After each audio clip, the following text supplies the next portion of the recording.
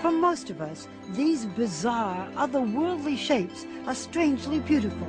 But the world's best aging researchers see something entirely different. They see the answer to possibly the most important and complex question of all time.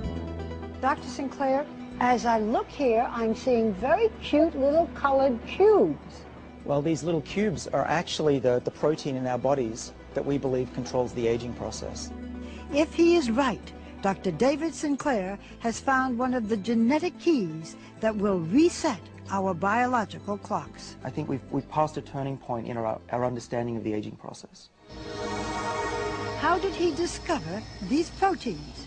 This looks like a barcode, but it's really a map of our genome, the blueprint for human life stored in every cell in our bodies. A few of these genes play a key role in the speed at which our cells age. Dr. Sinclair randomly tested tens of thousands of cells, searching for the chemical that would activate those genes. We found them by accident. We stumbled upon this molecule from red wine. And when I looked on the computer, what is this resveratrol, and found that it was in red wine, I almost fell off my chair. Because, of course, we all have heard that red wine is good for you. Just so happens, I have red wine. To your health.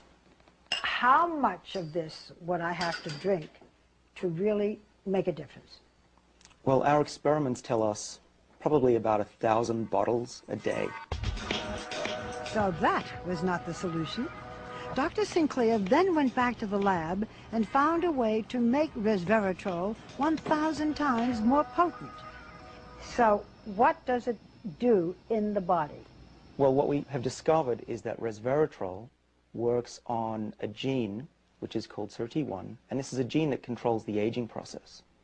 Resveratrol seeks out that gene and switches it on. And with that gene activated in the mouse on the right by a high dose of resveratrol, she quickly turned into a mini Olympian, running twice as far as the untreated mouse on the left. And they were eating a high-fat diet, a fatty diet, and they lived just as long as a lean, healthy mouse, which means that they didn't get heart disease, cancer, even osteoporosis, and they lived 30% longer. Can you do this in humans?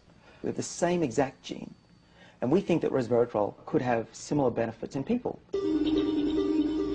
Realizing the blockbuster potential for his new pill, Sinclair teamed up with biotech entrepreneur Chris Westphal, together raising more than $100 million for further research. And we think that we can increase healthy lifespan. So if you're in your 80s, you'll be behaving as if you were in your 50s. In the first human trial, a form of resveratrol successfully treated type 2 diabetes, one of the major diseases of aging. If everything goes very well, we will seek regulatory approval from the FDA in the next 5 years.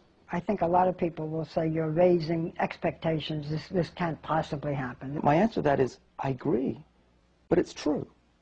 What else can I say? Aging is really a set of diseases, and if we slow them down and cure them, people will live longer, healthier lives. And you're talking especially now about diabetes and Alzheimer's? So the major killers of Western society are exactly the diseases that should be able to be treated with the drugs we're developing. Well, you know what, Doctor?